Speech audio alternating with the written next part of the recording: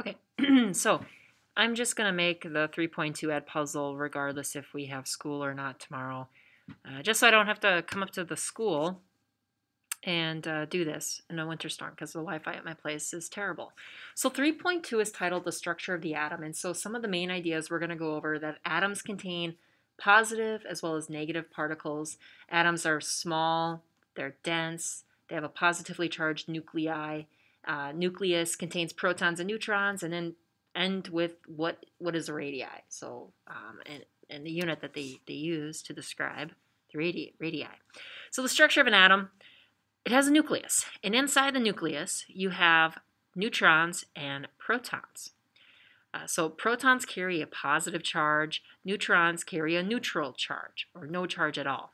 Outside the nucleus, we have subatomic particles that orbit it, and they have a negative charge. And these are called electrons. So what I'm going to do now is talk about how did scientists discover electrons, protons, and neutrons. So how did they discover these three subatomic particles and the properties that pertain to them? So we're going to start off with J.J. Thomson and cathode ray tubes. So the first discovery of a subatomic particle was actually the electron, and it was discovered in the late 1800s. And a lot of the experiments at that time dealt with electric current passing through a lot of gases at some low pressures. And as you can see here, this is a rough diagram of a cathode tube. Now we actually have one in class, so when we are back in person, I will gladly demonstrate this experiment for you. And in fact, I'm going to need some help carrying it out because I don't have enough hands. So a cathode ray tube is this air at a very low pressure. In fact, it's almost in a vacuum, almost. And you can find cathode ray tubes in old television sets, like the big ones, like with the backs. They're super, super big.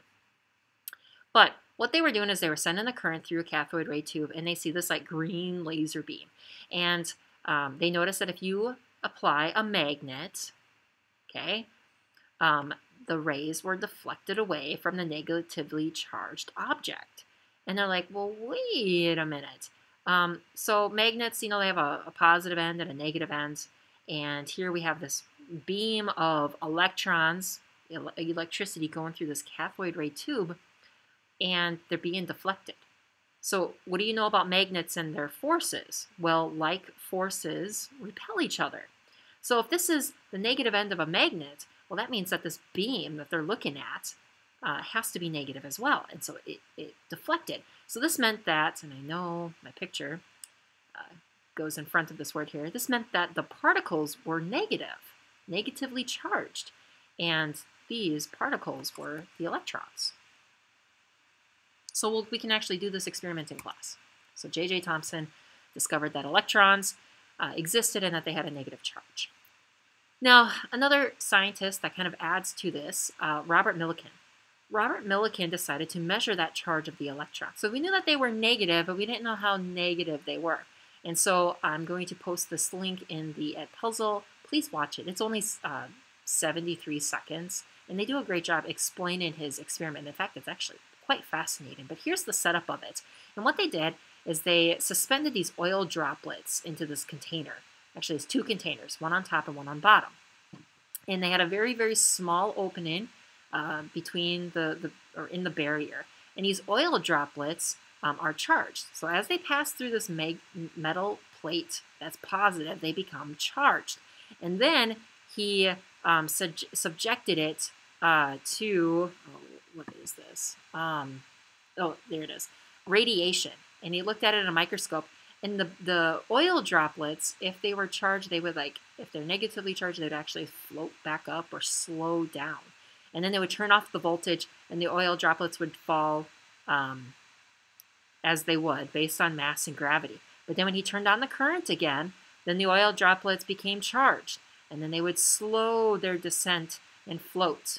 And figuring out the charge of it actually led to figuring out the mass of an electron. And both the charge and the mass of an electron are extremely small. I'm just going to see if it's listed in your book for the charge of an electron. I know they say it in the short video. So the charge of an electron just says -1. Okay. But the mass of an electron is really, really small. 9.109 times 10 to the negative 31 kilograms. Now, if electrons are really like that small, well then what makes up the rest of the mass of this atom? So two inferences made by the atomic structure. First off, when you just look at an atom found in nature, a lot of times they're neutral. So here we have a negative charge, well there's got to be a positive charge that balances it out. And then the second assumption is that these electrons have less mass than the atoms themselves. So what other half, or the rest of the mass, what is it made up of? And so atoms must contain some other particles that account for that mass that's not accounted for. So J.J. Thomson, back to J.J. Thomson and his cathode ray tubes, decided to propose a plum pudding model. Now we've talked about models in science, how they help represent an idea. Maybe the idea that it's represented, is about something small in nature, like atoms. Atoms are really, really small. And so if we have a model, it helps us visualize how an atom is put together.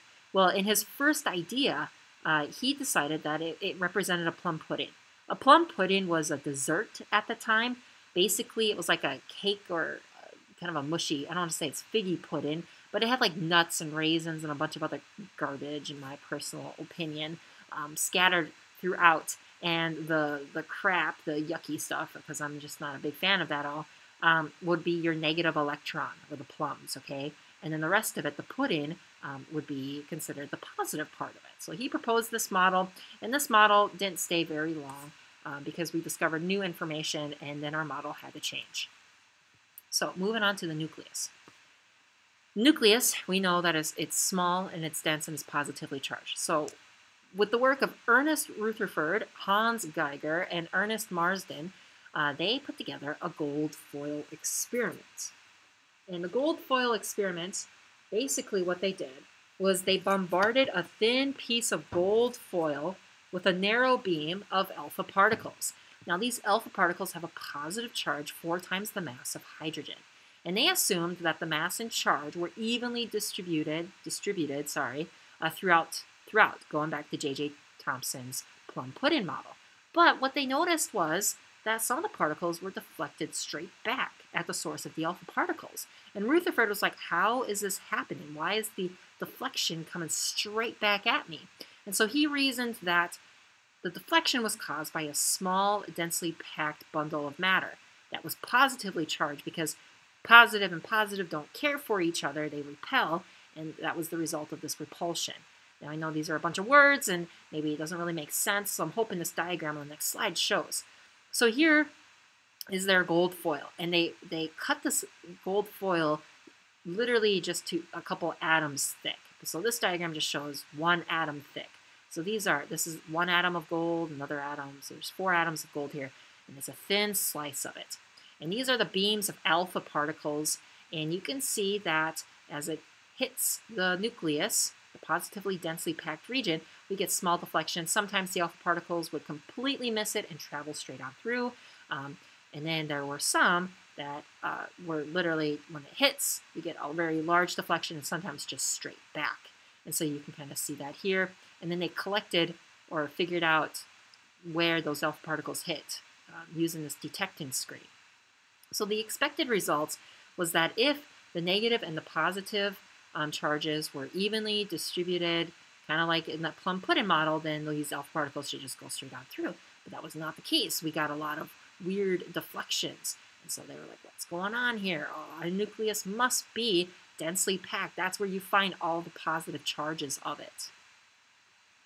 So the nucleus contains protons and neutrons. So we know that the nucleus has a positive charge. And using hydrogen, we could figure out the mass of that positively charged region, because hydrogen is just 1 proton and 1 neutron.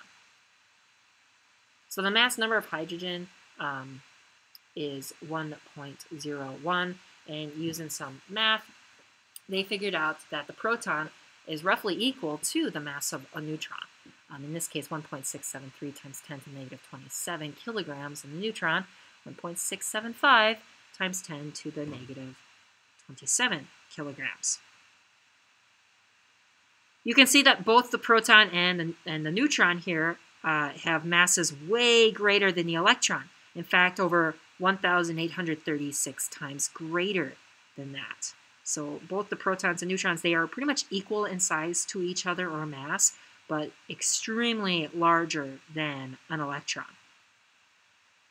Now remember, the number of protons an element has determines the type of element. It's tied into its atom's identity. So a nucleus that has that's full of positive charges would mean that the repulsion should be unstable because it's filled with protons. I mean, if I take a look at gold, right? Gold is, the atomic number is 79. So that means it has 79 protons in its nucleus. Well, geez, that's a lot of positive subatomic particles. That nucleus should literally pull apart or, be unstable. However, there is a force that helps keep it together, and it's called the nuclear force. So it says the short range of the proton-neutron attraction, proton-proton forces, and the neutron-neutron forces hold the nucleus particles together. The neutrons give it just enough space between each proton so that they don't repel across each other, or from each other. Okay, final slide. Radii of atoms is expressed in picometers or pm. So the radius, by definition, is the distance of the center to the outer portion of the electron cloud, basically the end of the electrons. So that is the radius of an atom, really. So that was 8.2. All I did was talk about the discovery of electrons, how it led to the discovery of protons and neutrons. It's a really, really short section. It wouldn't be a bad idea to read the pages 74 to 78 in your book. But then remember, Friday will be a work day for the 3.1, 3.2 worksheets. So that does it for 3.2.